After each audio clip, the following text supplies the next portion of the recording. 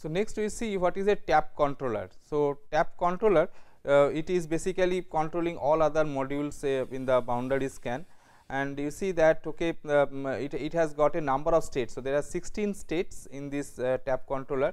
So, it works on this test clock TCK and this TMS, okay, and it outputs 9 or 10 signals included in clock DR, update DR, shift DR. So, all these signal values will be updated as it passes through the states. So, this is basically the state transition diagram of this tap controller. So, we will try to understand a part of it. So, this test logic reset. So, when this test logic reset is pressed, so this whole thing gets reset and it comes to the state 1.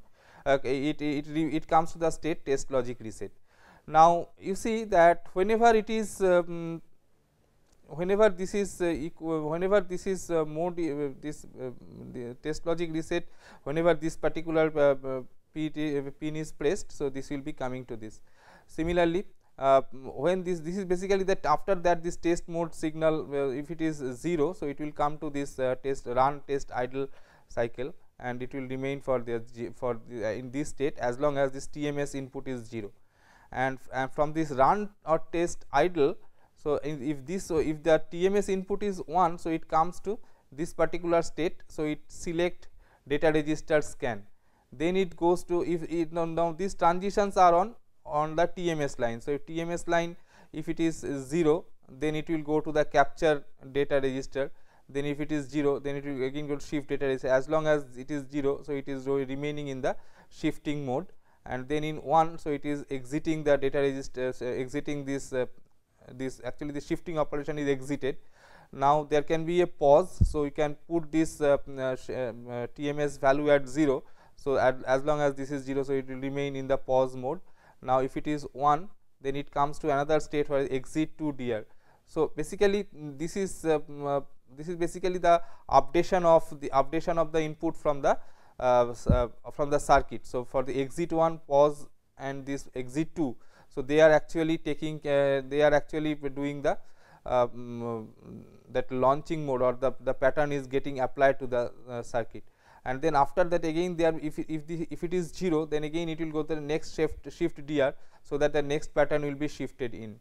So, this way this part is responsible for doing the shifting of test pattern, applying the test pattern, etc. Now, whenever if you give a 1 signal TMS equal to 1, that means we want to update the other register R2. So, this update data register takes place on this. So, if it is 1, then it, and if it is 1, it goes to this state, again select the data register scan and all that. If it is 0, then it goes to the idle, as if this no more testing has to be done. So, it will remain idle. Again if the TMS is 1, so it will again go into the data register scan mode. Now, in the select data register scan mode, so if you give this input as 1, then it will go to the instruction register update. Basically, in this part it was shifting in the test pattern, getting the responses, updating the boundary scan cells and all that. So, that was taking part here. So, this is basically the data register updation, and sometimes we need to update the other part, the instruction register update and all that. So, that is done by putting 2 TMS high for 2 successive cycles. So, TMS is high for 2 successive cycles from the run test idle mode, it will come to this instruction register mode. So, it is select IR scan. So, it will select the instruction register, then if it is 1, so it will go back to the test logic reset state. If it is 0, it will capture the instruction register. So, it will the whatever value is coming on the TDI line, so that will be captured into this instruction register. Then this shift IR, so this will the successive bits will be of the TDI, so they will be shifted here. Then we have got exit 1 IR, so exit, pause. So, this is actually for applying the instruction that we have got here. So, we want to decode it. So, that decoding is done at the decoding time is given here. Then there is update instruction register mode, so where it will be doing the updation. So, a full description of this will be available in 1149 manual, but these are actually, this shows that this TAP controller, it goes via a number of states, and by controlling this TMS signal we can control the transition of this TAP controller, so that it can make the either the test pattern to pass into the boundary scan register cells, or it can update the internal registers, okay, for various other things. Okay. So, other control related instructions that needs to be updated, that can be taken into the instruction register and other registers. So, these are the major functions that are provided by the TAP controller, the resetting the boundary scan circuitry, then load instructions into instruction register, perform test capture operation, perform test update operation, and shift test data in and out. So, these are the major functions to be provided by the TAP controller. So, these are the various states that we have listed previously. So, test logic reset, so that is the normal mode. So, basically the TAP controller will remain in this mode in most of the time. So, there is no function of the boundary scan cell register, no testing is going on. So, no data needs to be transferred to the boundary scan registers. Then this run test idle, so wait for internal tests such as BEAST. So, run test idle means the test has been initiated, and now when the test will be over, then it should be informed. So, that way it waits for the internal test to be over, such as BEAST. Then this select DR scan, so it initiate a data scan sequence. So, in this DR scan, so you see the run test idle is it is some internal test is going on. Then this select DR scan means it is some data register scan operation is going to start. So, that is the select DR scan. Then the capture DR load test data in parallel. So, this capture DR is coming from this is so capture DR mode. So, if this bit TMS bit is 0, so it is coming to capture DR. So, this is coming from the that circuit as the capture input. So, from the inline that we have, so that will be put into the DR register. So, that is the into the R1 register. So, that is load test data in parallel. Then the shift DR, so it is the from the TDI line or the serial input line. So, if we are trying to load the data, so then the shift DR state will come, load data in series. Then exit 1 DR, so it finish phase 1 shifting of data. So, first phase of shifting data is over. Now, there is some other operation has to be done, because maybe the test pattern will be applied and the response will be captured, things like that. So, you need to wait for some time. So, that is basically the pause DR operation. So, temporarily hold the scan operation. So, for example, allow the bus master to reload data. Bus master will reload data means the pattern will be applied to the circuit and the response will be available on the bus. So, that way it will be there. Then this exit to DR, so it finish phase 2 shifting of data. So, here actually the response will be of current pattern will be going out, and then that is the phase exit 2. And there is update DR, so parallel load from associated shift registers. So, this is this update DR. So, this is basically from the shift register, the parallelly the values will be updated. So, controls for IR are similar to those for DR. So, you as I was showing you that okay, so this entire operation is divided into 2 segments. In one segment we are updating the data register, doing some operation of the data register. Another part we are updating the instruction register and the related operations. So, they are going to be similar, the philosophy of operation is similar, only in one case the boundary scan register that gets updated, and in another case this instruction register and other related places they get updated. Now, what are the instructions that this TAP controller can support? First instruction is a bypass operation. So, it bypass data through a chip. So, this is a bypass operation. Then there is a sample operation. So, that will sample or capture the test data into the boundary scan register. Then there is a preload. So, shift in test data and update the boundary scan register. Then there is an X test mode, where the test interconnection between chips of a board, so that they will be tested. And there is an optional in test run BEAST clamp ID code, then user code high Z. So, these are some optional instructions, but these are the 4 basic instructions that are to be supported for a board level testing. So, bypass, this is required because you can bypass a chip if the next instruction is not meaningful, instruction or data is not meaningful for this particular chip. So, you can bypass it, putting it into bypass mode. So, sample mode, so this is basically to get the basically getting the test data, the captured data into the boundary scan register. Then preload, basically shifting in the test data. So, that is there, and X test is basically for testing interconnect between the boards. So, there is a difference between testing a chip and testing an interconnect. So, testing a chip means there we are willing to apply the particular pattern to the inputs of the chip, but when we are trying to test the interconnect, so output of one chip connects to the input of another chip. So, as a result, the test pattern actually goes to the output of the chip and it is captured at the input of the second chip, which is counter of what we do for chip testing, where the input is applied to the input of the chip and output is collected from the output pin of the chip. So, it is, so that is why it is called an X test mode. Okay. So, naturally there has to be something called an in test mode, where the pattern is applied to the chip for testing. So, that is but it may not be there, like this capture mode automatically may take care of that.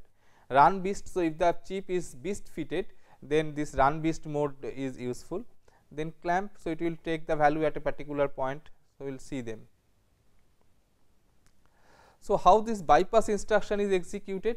So, in the bypass instruction mode, so the instruction register gets that bypass instruction, and then this tap controller will select this multiplexer in such a fashion that whatever is coming in TDI is going to the TDO, and this bypass register is a 1 bit register. So, it will introduce a delay of only 1 unit through the chip.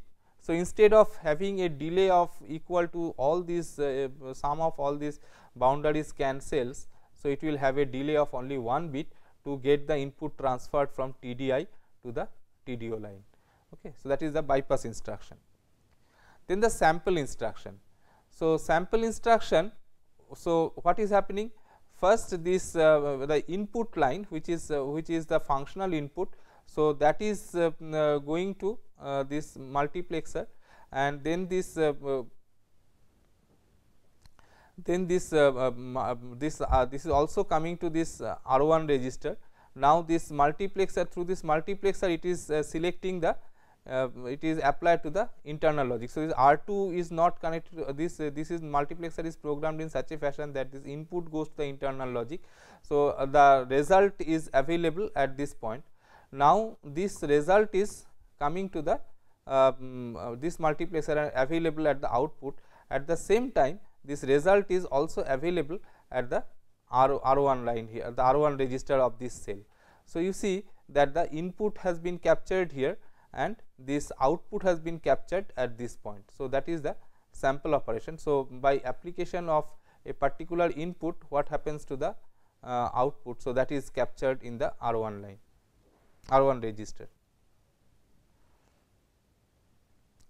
Then there is a preload instruction. So, in a preload instruction, this whatever is coming through this TDI line, so that is loaded into this register, and that is also loaded into this R1 register, but the functional input is functional part goes unaltered, like this internal input. So, it is loaded in through this multiplexer. The multiplexer is selecting this input line. So, it operates functionally, that the internal logic or the logic part of the circuit. So, it operates in its normal mode, but this through this TDI line we can preload some pattern onto these boundary scan cells. Okay. So, this R1 R2 registers. So, we can preload some pattern.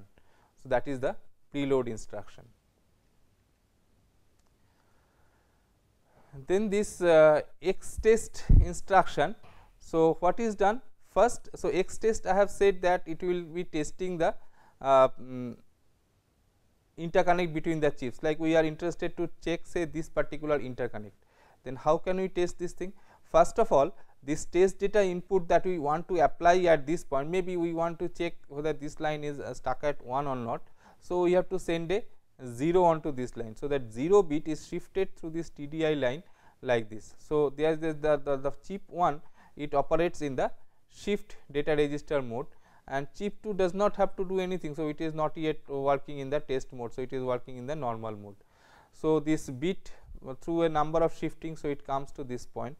Then in the second step, this chip 1 is put into update DR mode. So, in the if we put into the update DR mode, then you know that when this shifting was going on, so it was only affecting the R1 register. So, this R1 register was only getting affected.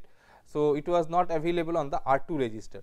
So, this was so at the output side. So, it was not available on the R2. So, it was only available at R1 during the shift operation. So, the update DR operation, this value is available at R2. As a result, the value is available onto this particular pin. Now, this pin being so now this circuit. So, this is mode put in captured DR mode. So, from the input, it from the from this input. So, it is getting captured onto this cell. Okay. So, this cells R1, it has got this value now. Now, this has to be transported to this output. So, how that is done? So, that is done in this fashion. Now, this chip 2 is put into shift DR mode. So, this R1, so through this R1 line, all the this R1 inputs, R1 register values, they get shifted into through these registers, and they come to this TDO. So, all these are done by the R1 line. So, that way we can get it onto the that serial outline of the boundary scan cell that is coming here, and that is finally connected to the test data output for the entire chip. Okay. So, that way this is in the 3 steps. So, this can be done, this X test execution. First, the chip is this first chip is put in the shift mode, then the first chip is put in the update mode, and the second chip in the capture mode, and in the third phase the second chip is put into the shift mode to finally get the shifted value at the output. Now, the in test instruction. So, now here what is happening is that some test pattern that is coming through this TDI line that needs to be applied to the circuit. So, first it is this tap controller will put the shift D, it will put it in the shift DR state. So, this shift DR mode. So, this test data that is coming to the TDI line. So, they get shifted into these R1 registers of this of the boundary scan cells, and after that it goes into the update data register mode. So, it is assumed that this particular operation, it requires a certain pattern to be applied only at on this line. Okay, only on this bit I need to put some special value. Rest of the bits for the internal logic, they are assumed to already have assumed some values. Only another bit has to be sent. Maybe those values were obtained from say by normal operation that. Okay, so normal operation, the bits got transferred there and all that. Only this to sample operation, and only via one bit we need to transfer. That one bit transfer is taking place. So, this shift operation, that bit comes to the R1 register of this particular cell. Okay, R1 register of say this cell, and after that by update DR, this R1 value goes to R2 value and R2 register, and the R2 register's content is available at the out pin. So, this outline is now fed to the internal logic. So, this value is available here. So, this update DR, so this test pattern can be applied onto this internal logic now. After that, there has to be capture. So, this value whatever has been applied to this internal logic, so that produces some output. Suppose it has modified several bits, but we are interested to get the value that is captured onto this register alone. So, that way again, so it goes in the capture data register mode. So, that way this value will be available onto the R1 register of this cell, and again there will be a shifting. So, shifting will be going of all these R1 registers. So, they are put onto this chain, and through this shifting operation it finally goes to the test data output pin of the chip.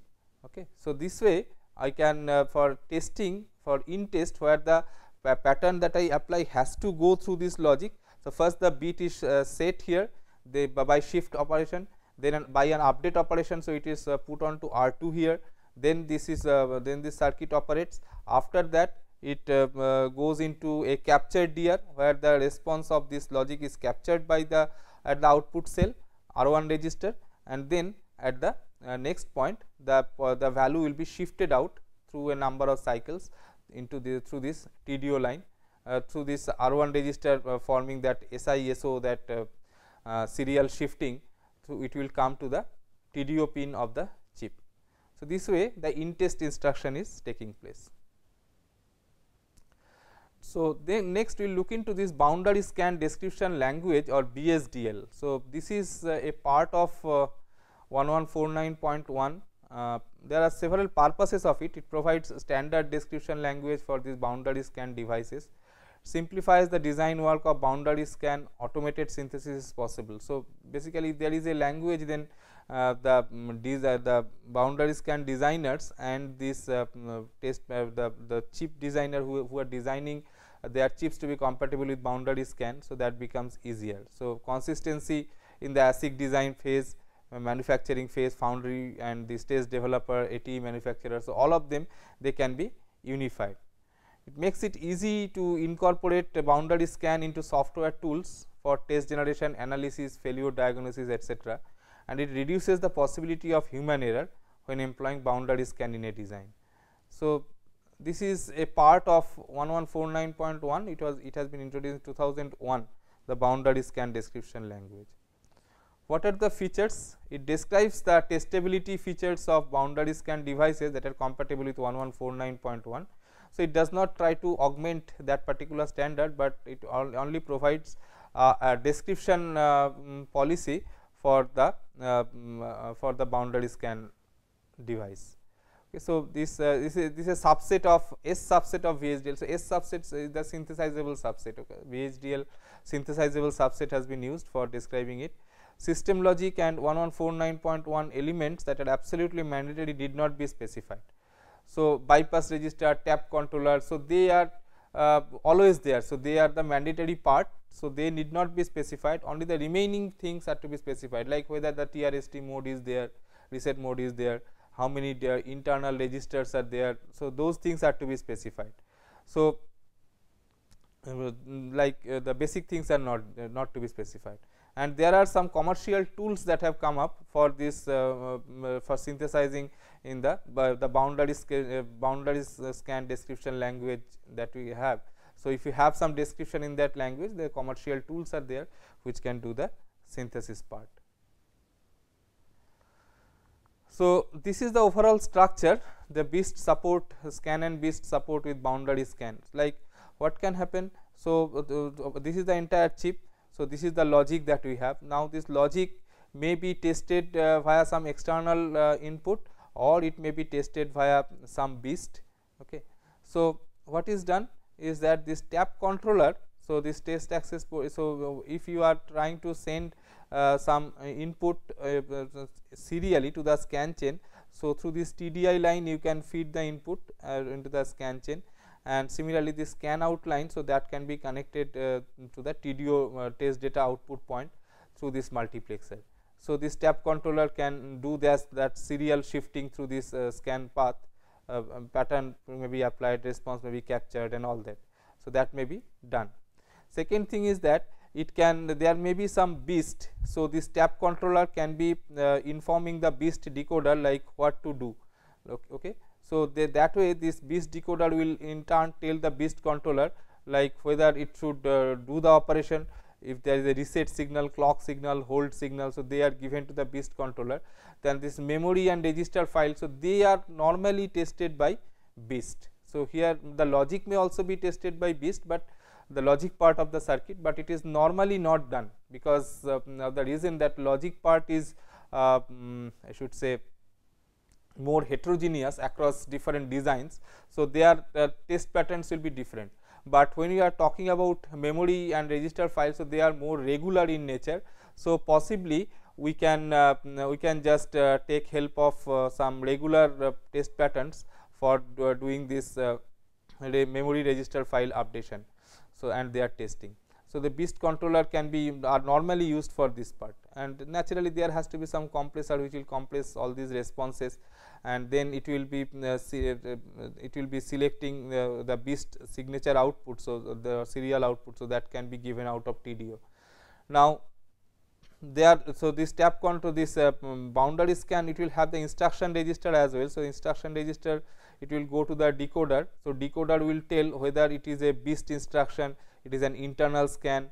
So if it is an internal scan, the decoder of this tap controller, so this will tell that it will inform the scan decoder, and it will tell how to input the scan. It goes it gives scan enable signal to the scan path.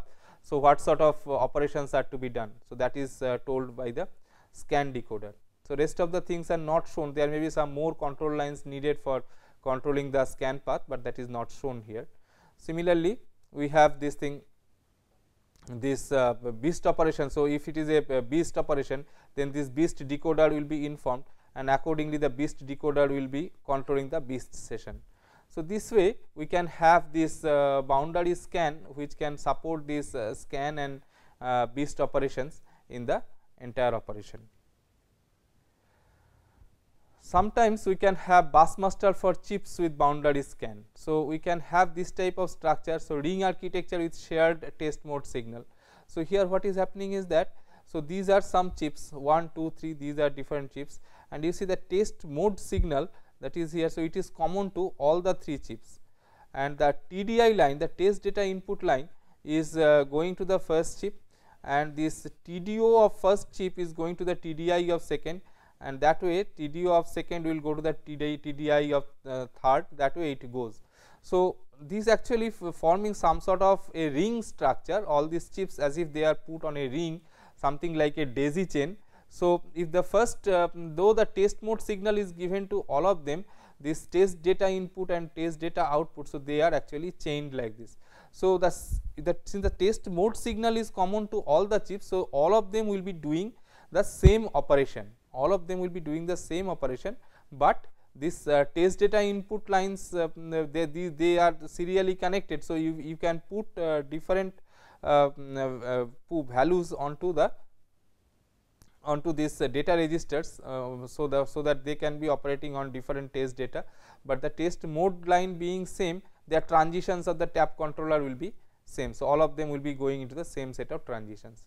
So this way we can configure these chips onto different modes, and these different architectures can be made out of this boundary scan. We will continue in the next class.